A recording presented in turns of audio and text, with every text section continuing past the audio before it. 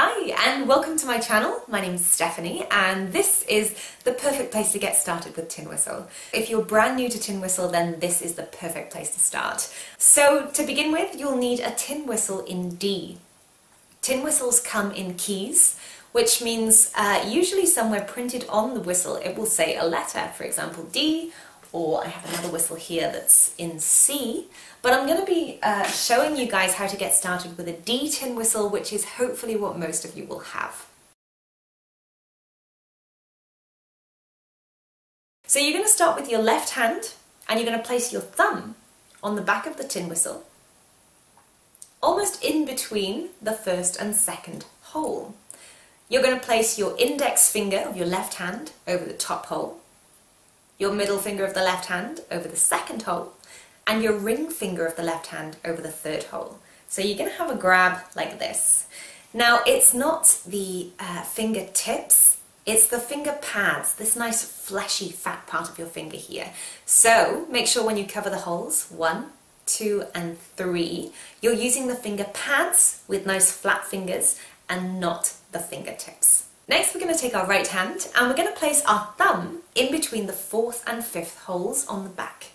We're going to take our index finger on the right hand and cover the 4th hole, our middle finger on the right hand and cover the 5th hole, and our ring finger on the right hand and cover the bottom hole, the 6th hole. So you should have, if you guys can see, a grab like this. That is how you hold a tin whistle. Don't forget to use the fleshy pads of your fingers and not your fingertips.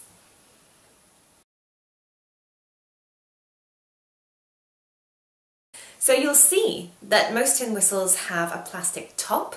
Some tin whistles also have a wooden block, but the same sort of thing applies. So if you have a plastic topped whistle, you're going to be placing the back of it on the center of your bottom lip. Grab your whistle and you're just going to rest it gently on your bottom lip. Not too far into the mouth, like this, and not too far out. Just gently on the center of the bottom lip.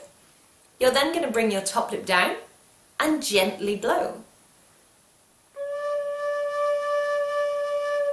Now you might get a different note to me, and it's likely because you're blowing a little bit hard. So just blow as gently as possible.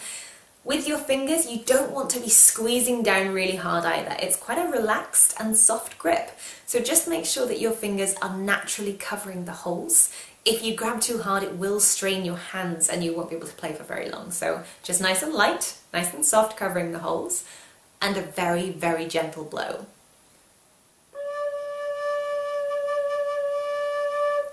So what I want you guys to do is practice getting that bottom note. And this note on a D whistle with all those 6 fingers covered is actually a D. So just blow very gently and try and get a nice, solid, sturdy note.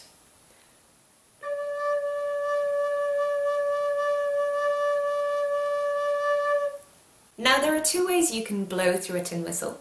You can simply blow with a nice steady airflow like we just have. And to basically cut between notes, you can simply stop blowing.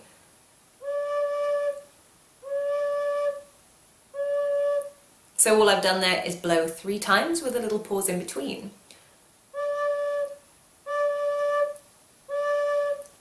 Another technique is to use the tip of your tongue, and you can put the tip of your tongue to the top of your mouth and basically cut off the airflow coming out. So it's actually like saying toot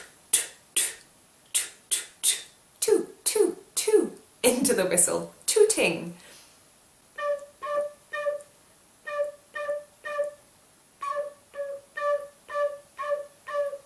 So just practice trying the toot technique and the steady blow.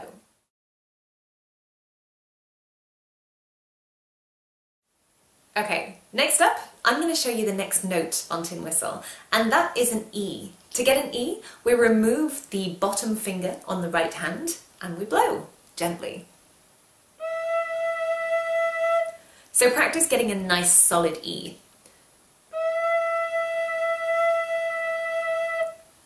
Next, we've got F sharp. So if you remove the middle finger on your right hand, this is F sharp on a D whistle. This is F sharp.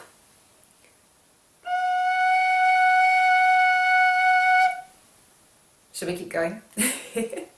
If you remove the top finger on your right hand, you can keep your thumb in place, by the way. The more fingers you move, the harder it is to hold the whistle. So try and keep a few things in place. Now these 3 fingers down, which is the top 3 holes on the left hand, this note is G.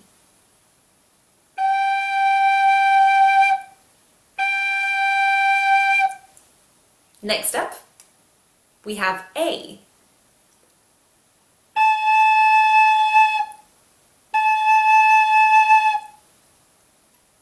B, just 1 finger.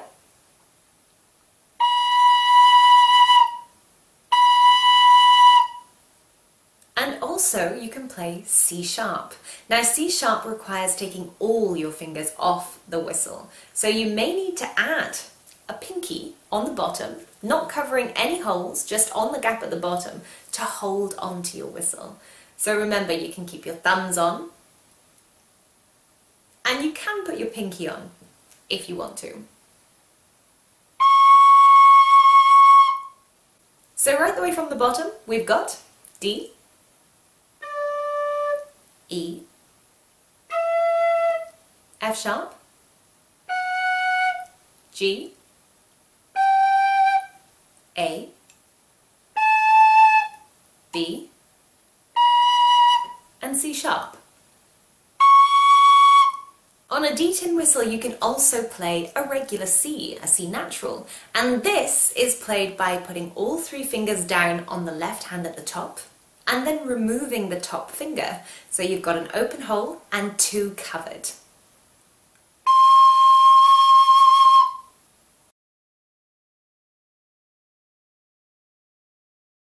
Now once you've removed all your fingers from the whistle, you've played the bottom or lower octave.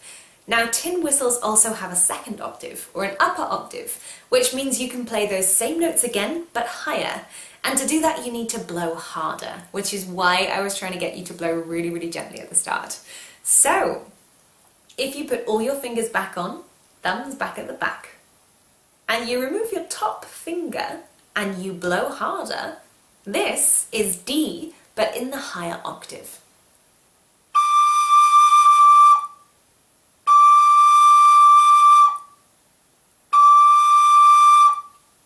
You can also play E by putting all your fingers down and removing the bottom finger, blowing harder.